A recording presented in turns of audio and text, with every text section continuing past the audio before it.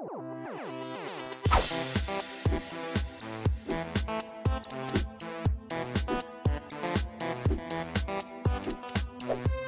everybody, welcome to another Quicksave review with me, RC. A Quicksave review, if you haven't watched it before, is basically a Let's Play mixed with a review for a game that I'm currently playing. And I'm currently playing Infinite Beyond the Mind. And Infinite Beyond the Mind, it's a tough title to get through, actually. It's pretty long. Infinite Beyond the Mind, but I like it. It's very sci-fi.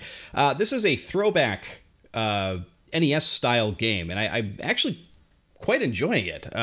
Part of it has to do with the awesome music. It's the first time in a while that I feel like a game really nailed the NES music. You know what I'm saying? It's a fun game, though. It's basically like if you put, you know, a bunch of different NES games together. If you put, you know, Ninja Gaiden and Mega Man and, you know, Bionic Commando, you know, like a bunch of these games you can tell are inspiration for this. So here's what we're gonna do. We're gonna jump in.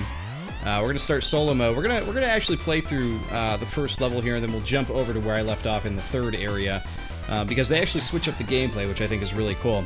By the way, this is a $10 game on the Switch, so if this looks cool to you, it's only $10. Pretty cheap game.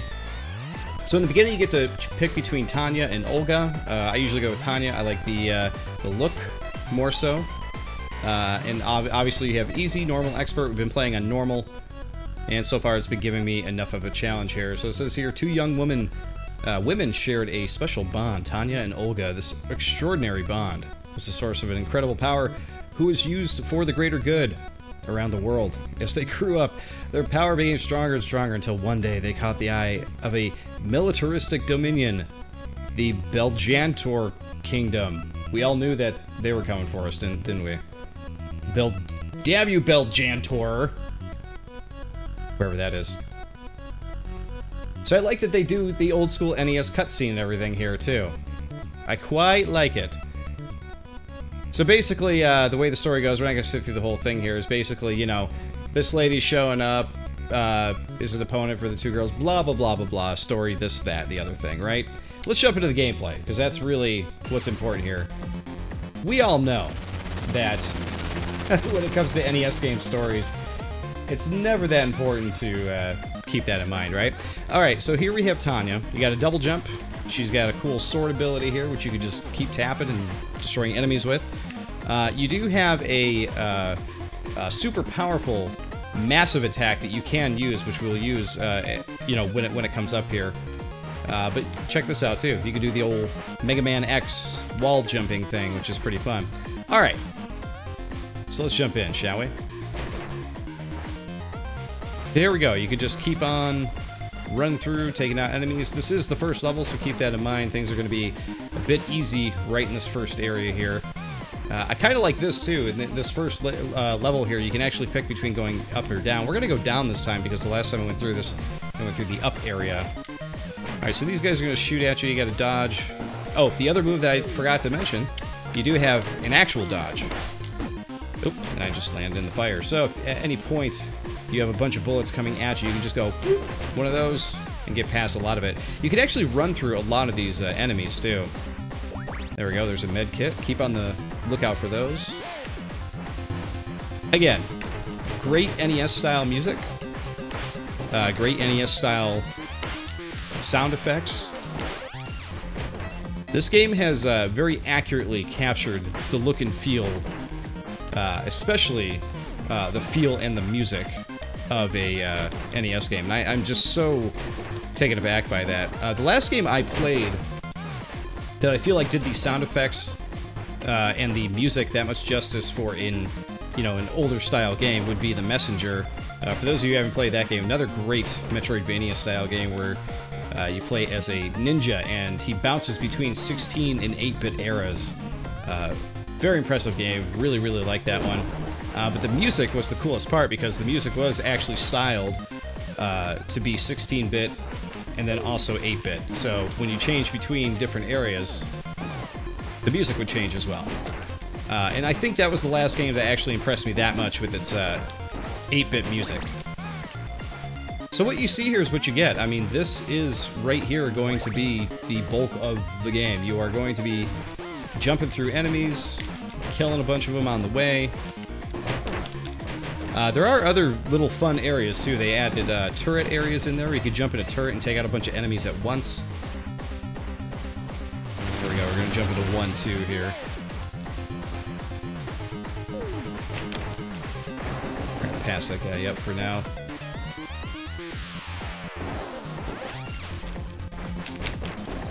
So like I said, you could run through a lot of this stuff. Now, there are those forced wave fights, like the one we just had before we got to this area, where they are going to force you to fight through certain enemies. Of course, there's these secrets up here, too. If you find these secrets, you get a free guy. Yes, believe me. I was shocked, too. A game with lives, like in, you know, back in the day? Who would have thought? But yes, it is a thing. Grab another med pack here. And let's keep on going here. Love the backdrop, too. Just gotta say. By the way, it's really satisfying to be able to kill like 3 or 4 dudes at once. It's a great feel. Love the background of the buildings here. This is like such a cool look. And here we go. Here's one of those turret areas I was talking about.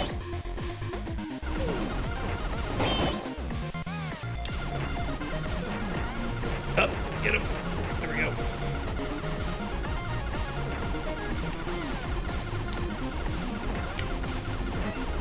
And there we go. Took him out.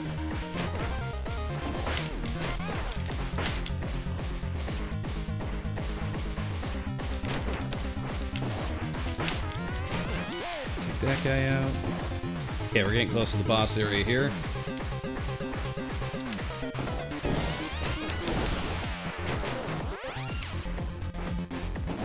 Oh, we're just gonna keep moving on here. We're gonna grab the med pack and go right to the boss. All right, guys, I'm gonna show you the ultimate move here. So this one's pretty unique. You got 2 guys you actually gotta take out here. Oh, got me.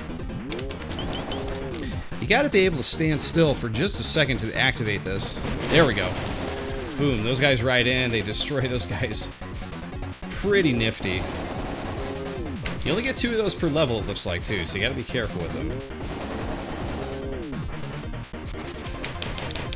Oh, just a little bit more. Get down here. There we go, we got him. And that is level 1. As quick as we started it, it's over. Again, just like an old school NES game. You get into the level, you get out, it's quick. I love it. So that is the area clear. It took me about that time last time, about 5 minutes and change here. So what we're gonna do actually, even though level 2 is super cool, you know, actually, let's jump into level 2 just real quick and then we'll quit out to level 3 just so I can show you that one real quick. So, look, you can see that the tile set completely changed, which is what I like about the game, is that even though, you know, it is technically a budget, you know, title, 2D action game on the Switch here, the team actually went out of their way to create different art assets for all the different areas, which I think is, like, super impressive. And this one gets more impressive as you go on, too. You see more different background areas and stuff. It's pretty cool. We're going to jump back to the main menu. And we're going to jump into load, and we're going to go to zone 3 where this is where I left off. Because I finished level 1 and 2. And we'll see what we got to do here. But this is going to be fun. Check it out. They added, of course, a shoot 'em up style level to it. Now, what's really cool is that the thing that she is currently piloting actually has a completely different feel to it than controlling just the girl by herself. So when you're moving this thing around, there's actually a little bit of drift to it, so it feels like you're actually, you know, piloting an aircraft. So they did go out of their way to make it feel a bit different.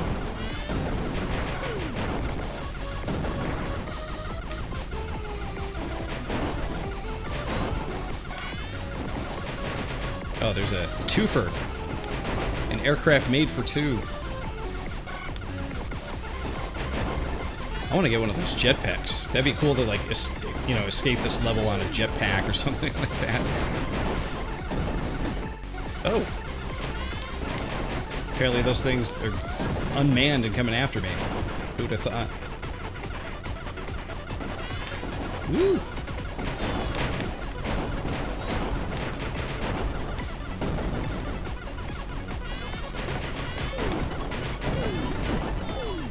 Yeah, you know, guys, just to say, for a $10 game on the Switch, you know, I play a lot of these more, you know, budget titles, you know, in the $5 to $10 range on the channel here, and a lot of times I never know. Wow, they're getting at me here. A lot of times I never know what to expect. You know, a lot of times you never know if you're gonna be surprised by one, and you know, kind of sit there and go like, oh wow, this one's actually pretty fun. Oh man, I am almost dead here. And then other times, you know, you're gonna get one that really get that, needed that. That's brings me right back to full health. Thankfully, there's the end of Area 1. And look, they changed the background yet again. Oh, it looks like we got a boss here. Very cool. All right, we're gonna use our. Oh, can't move. Gotta stand still. Oh, didn't use it. Shoot again. Use it. There we go. That's the tough part with using that ultimate, is that you gotta really you gotta really make sure you want to use it and stand still for it. There we go. Oh, I guess the eye wasn't open at that point. That's okay. We'll get this thing. But yeah, you know, I play a lot of these budget-style games, and I just never know what I'm getting into before I start playing. So it's always a real, it's always a real pleasure to jump into one, you know, a game that doesn't cost a lot of money, but it is a lot of fun. In this game already, I'm having a ton of fun with. A lot of it may be geared towards nostalgia, just based on like the look and the music and stuff like that, but to be honest, I'm not sure if that is actually the case, because I think this is actually a quality game, and I think that the team behind it did a very good job on it. And there we go. That is the shoot 'em up level, all done, area cleared. Now the problem is, obviously I haven't finished it yet, quick save review, I'm just showing you where I'm at in the middle of it, right? But the main problem here is that I don't know how long this game actually is. Now we're gonna save. I've been saving each level in a different slot so that way I can come back to it and check it out. Let's check out what the tile set looks like for level 4 here. Night Encounter. Oh man. Love the look of this one. Hey look, deer. They actually animated some cool deer running by. Oh yeah, guys will like zoom in bikes and everything as well. Oh look, there's a camouflage dude. I barely saw him until I got right up on him. Oh, he's up in the trees too. Didn't see him up there. So that's another cool thing. Each level introduces not only a new tile set, but new enemies and sprites and all kinds of stuff, man. I am just super impressed by this and having a lot of fun with it. But guys, considering it's a $10 game and I'm not really sure how long this game is, I really don't want to spoil everything for you. I think you pretty much know at this point whether this is going to be a game that you want to play or not. But I definitely fully recommend it. It's a lot of fun. It looks cool. You know, it might have like a more of a mix of a 18 and 16-bit, you know, era style graphics, but the music is all, as far as I'm concerned, it's all NES style, and it looks good. It plays well, and it's a lot of fun. So yeah, full recommendation from me. I really, really enjoy this one. I'm going to play more of it for sure. But guys, I want to say thank you for watching, and of course, I'll see you all next time.